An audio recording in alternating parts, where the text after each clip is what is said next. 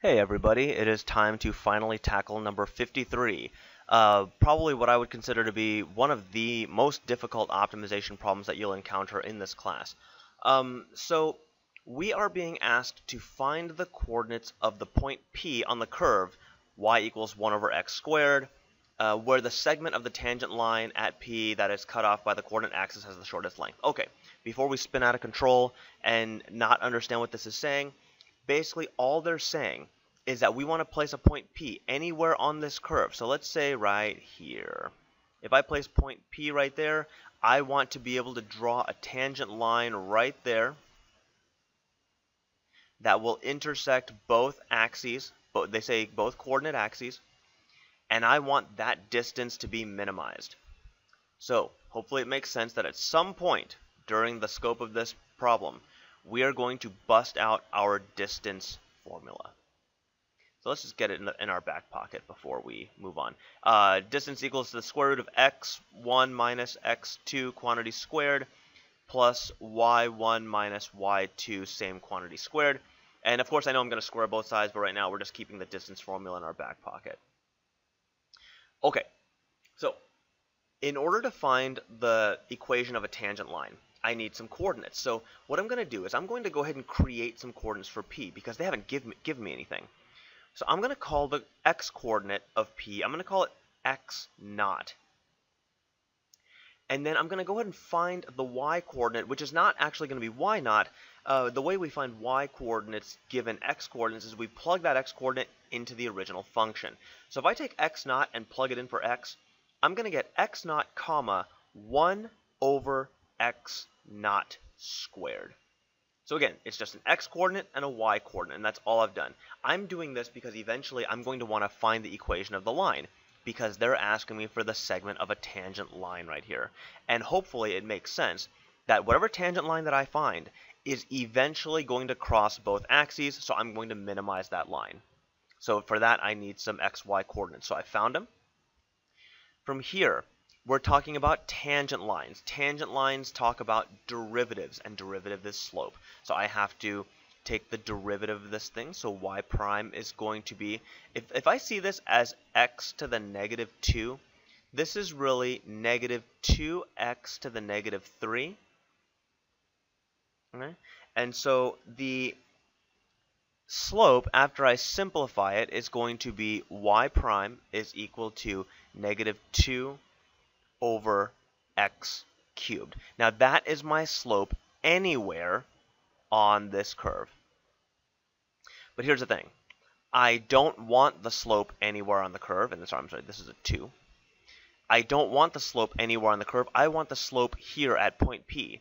Well, the x-coordinate of that slope is going to be y prime of x naught, which means I really just replace the x cubed with x naught. So really, my slope is going to be negative 2 over x naught cubed. And that is my slope of the line at point P. So now I'm ready to put this in point slope form.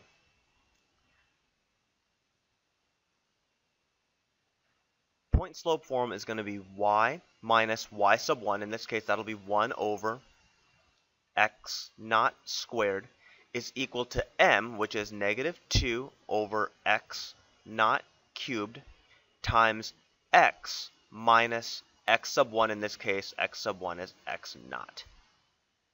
Now, I've put it in point slope form. I have the equation of the line. I have found the equation of this.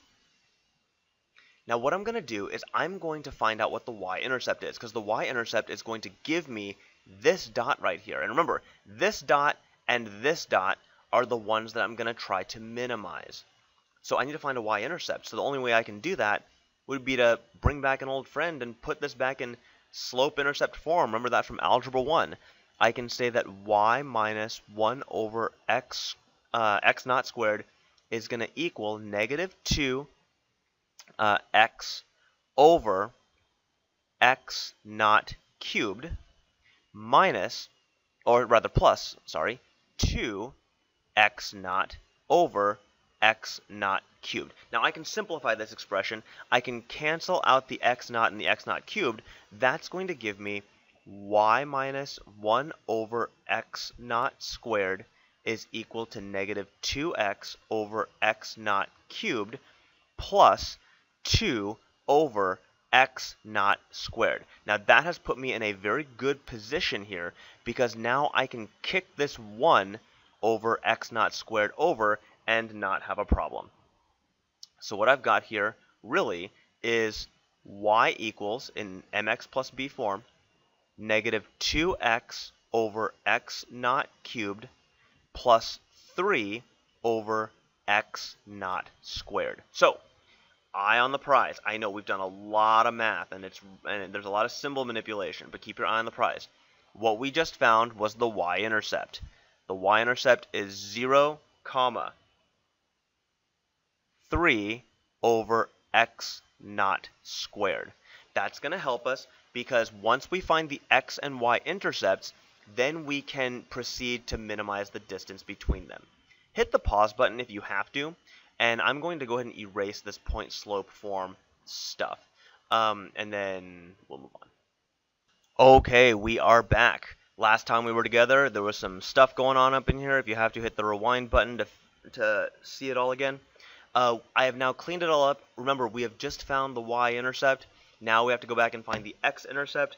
X-intercepts are found when we set y equal to 0. So I've got 0 equaling negative 2 over 3, not 2 over 3, sorry. Negative 2 over x naught cubed x plus 3 over x naught squared. So I can go ahead and solve for x by cross multiplying, or rather adding the stuff over. So 2 over x naught cubed is equal to 3 over x naught squared. I can cross multiply. Keep your eye on the prize. Sorry, we are solving for x naught, and that should be a 2x up there. So what I've got is I've got 2x x naught squared is equal to 3 x naught cubed. Remember, we're trying to get x by itself. I'll even highlight it in a different color here. We're trying to get x by itself, not x naught, x. X naught and x naught cubed, those are all constants, so we're just going to get rid of them. 2 x naught squared from both sides. So goodbye, goodbye.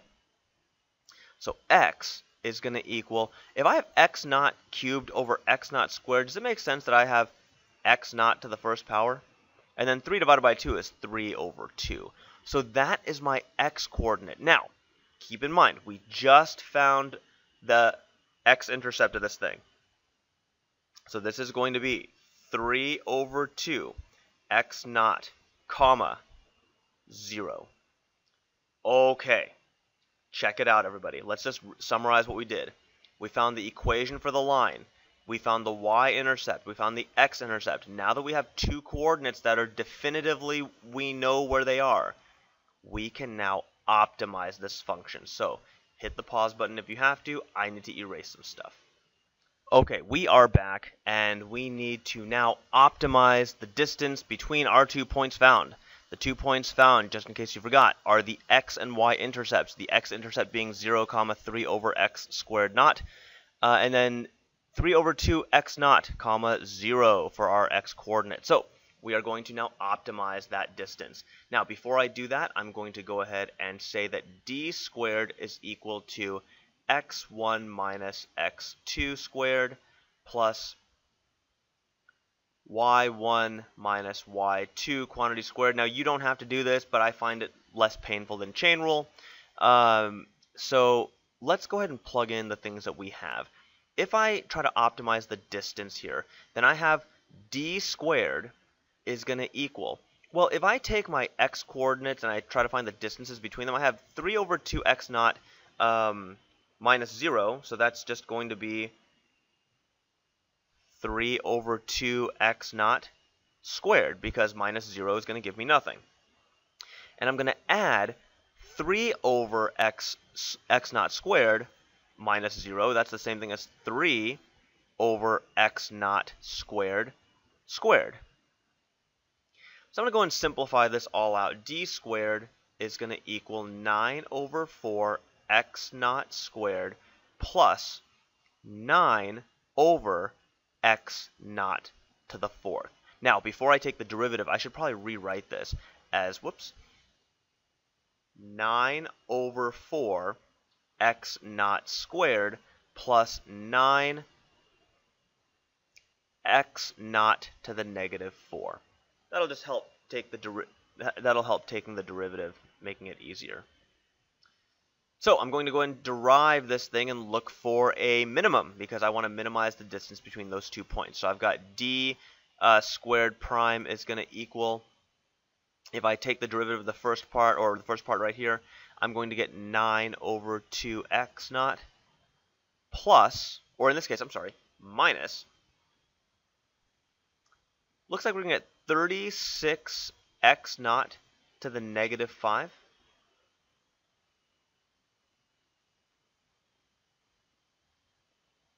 So from here, there's a number of things you can do. You can factor out a 9, and you can factor out an x naught to the negative 5.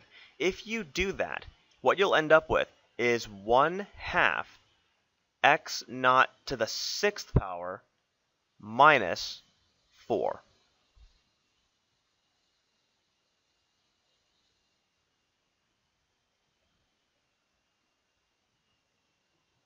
Now from here, this thing here will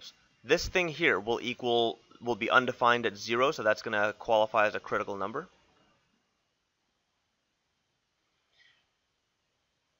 If you do the math here, if you set 1/2 x to the 6th minus 4 equal to 0, here's what happens. 1/2 x to the 6th minus 4 equals 0. So 1/2 x to the 6th equals 4. X to the 6th equals 8. Now here's what the book did to get their rad 2 answer. What they did was they saw x to the 6th, and what they did was they took the cube root of it, both sides. So we know that the cube root of x to the 6th is going to be x squared, and we know that the cube root of 8 is 2, and then x ended up being plus or minus root 2. Now, I know that the negative version is not going to come up because we're only dealing when x is greater than 0. But for those of us who like the mechanics of the sign chart, I'll eventually just cross it off. X to the 5th, this x to the 5th function, or x naught to the 5th, is going to stay negative until 0. The x to the 6th minus 4, 1/2 x to the 6th minus 4. Well, this is a right side up parabola that's going to be positive on its wings and negative on its insides. Now, my final intervals are going to be negative, positive, negative, positive. Now, before we move any further, remember, this graph is only for x is greater than 0. So I can actually forget about all of this garbage that's happening before 0. All I care about is that before rad 2, my function was negative. After rad 2, it was positive, which means I have a min right there. So, you would say in this case that you have a min. The minimum distance happens. You know what, my handwriting's sloppy. Hold on for a second. Okay, now that I've got some decent text right here. The minimum distance happens when x, it should be x naught, equals rad 2. And what I would do is I would take this and I would plug it back into the y equals mx plus b version of your function, and you will get when y equals 1/2. Okay, bit of a bear, but hopefully it's a little understandable. Hopefully, yeah, you'll have questions when we come in. And here we go for the grand finale of number 55. They're asking us where on the curve this thing does the tangent line have the greatest slope. In this case, when we talk about tangent lines and having the greatest slope, where slope is increasing or decreasing the fastest, we're talking about second derivative. Let's go ahead and derive this thing twice. Y prime is going to equal -1 times 1 plus x squared to the -2 times 2x. And then if we take the derivative one more time, I'm going to call this negative 1 plus x squared to the negative 2 times 2x. Now I'm going to use product rule for the second one, so y double prime is going to be the first unchanged times the derivative of the second plus the second unchanged times the derivative of the first. Now the derivative of the first, the negatives are going to cancel each other out, so I get a 2 here, and then I get 1 plus x squared to the negative 3 times 2x. So let me clean this up a little bit. That way we can factor out and make this thing a little more analyzable. This is negative 2 times 1 plus x squared to the negative 2. Looks like this is plus 8 8x squared times 1 plus x squared to the negative 3. Now, we can start factoring things out to make this more analyzable. I can factor out a negative 2. If I factor out a negative 2, I can also factor out a 1 plus x squared to the negative 3. Now, that leaves me on the inside with a 1 here, and it leaves me with a 1 plus x squared. Now, if I factor out a 2 from here, I get, and it's negative, so this thing's going to go from positive to negative, and it looks like I'm going to get a 4x squared. Now, the 1 plus x squared to the negative 3 factored completely out, so it's gone. I can clean up the inside here, so y double prime ultimately equals negative 2 parentheses 1 plus x squared to the negative 3 times, I'm going to get 1 minus 3x squared. Okay. And then finally, if you really wanted to clean this up just one step further, y double prime could ultimately equal negative 2 times 1 minus 3x squared all over 1 plus x squared cubed. The good thing is that the bottom produces no critical numbers, only the top does. So, what I've got is I've got critical numbers at, I'll let you guys do the math, negative 2 will never equal 0, but this will equal 0 at negative 1 over root 3 and 1 over root 3. Now, this is an upside down parabola, so it always goes negative, positive, negative. Negative, positive, negative. But this symbol here, this negative 2, is always negative. So really, it's the right side up parabola that goes positive, negative, positive. You want to find out where this thing hits its greatest slope. Remember, this is the sign chart for the second derivative.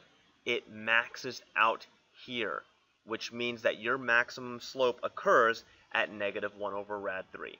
Remember to justify all of your work and explain all of it in words, and we will see you next time.